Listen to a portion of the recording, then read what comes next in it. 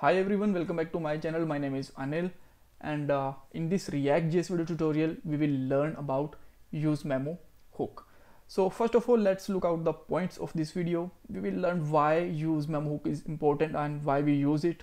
We will understand a problem. I will just create a small example and I will show you that what is the problem with that example and how we can resolve this problem with the useMemo. And obviously for resolve this problem we will use a memo function, memo hook, and then I will ask you a question. You can attempt this question in the comment box, and I will also provide you the answer of my previous videos question. And this is my Insta account if you just want to join me here. So this is my output screen, and this is my app.js component, right? So first question is why we use memo hook. So what actually happens sometime, some functions are actually called unwantedly, right? So let's say I just want to update some states and props. That time we just using some functions, but these functions are still calling whenever our value is actually not updating, right? So how we can stop these kind of things? So now let's understand this with the problem. So let's say I have a state, so just take a const and use here count and set count for update this state, and we can simply use a use state here, right? Use state hook, use state, and just simply use here use state. By default value can be 0, right? And similarly I'm just going to take one more state, and let's say its state name is item. This is again a second counter, but I'm just going to make a different name. That's why I'm just putting it a counter, right? Set item, and the by default value can be let me just correct it, use state, and let's say its by default value is 5, right? Now I have a function, I have a button here, and on this button click, what I'm just going to do, I'm going to update counter. So update count, right? And let's just make a click on it and use arrow function and use it set count state, right? And let's increase it by the 1 with the count plus 1, and here I am using h2 tag, and inside it let me just print my count state value like this, right? So now what we are getting here, you can see that this value is updating on a button click. That's great, there is no problem. So now I have a function here. So let's say my function name is counter multi counter, let's say multi counter, right?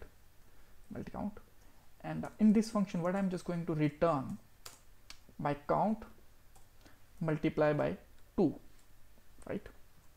So that's a simple function, and here I am just putting here multi count and just return this function here, right?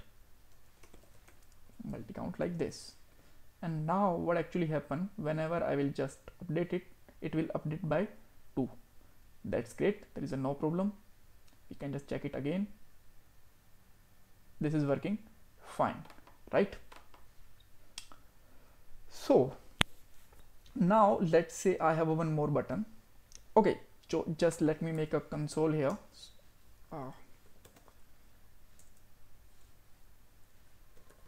Console.won, and let's see that this function is calling every time whenever we will update our state, right? Here you can see that. That's great, there is no issue because our value is updating and this is working fine. So now I have a one more button here, and on this button I will just update my item, right? And just put here set item, and it will be item increase by 1, right? And I can just print here item here, and just print here item state. So we don't have any issue, it will work fine, clearly fine, but there is actually an issue. So whenever I will just want to update my multi count, then I will call this function, right? And it will be calling every time like this. Multi count is calling because our multi count is increasing. So but the issue is whenever I will update my item, then this is calling, right? But this should not be called for the according to the performance, but it will be called because our component is rendered again and again. So how we can stop it? So to resolve this problem, we can use a useMemo. So just put here a useMemo, and now just take a variable, let's say const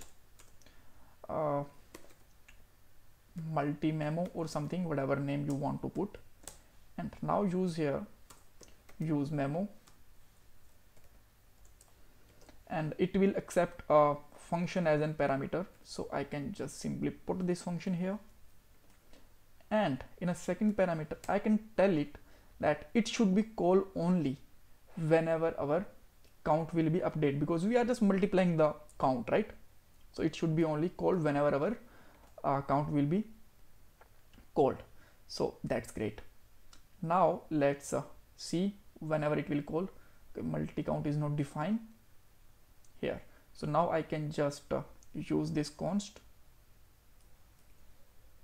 and this is not a function, so I'm not going to use here brackets.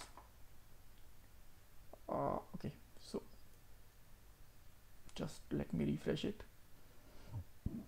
Whenever we will update the count, this function is calling. That's great, because we just put here this condition.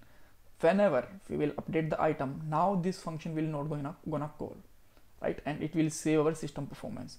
So now we know that this is a small counter and I'm not going to perform the system effect and all. But whenever, let's say this is a huge function, but that time it will just unwantedly call, then it really make our system slow, right? That's why we should use a useMemo for a specific update. So thanks for watching this video. If you still have any kind of confusion, you can ask me in a comment box.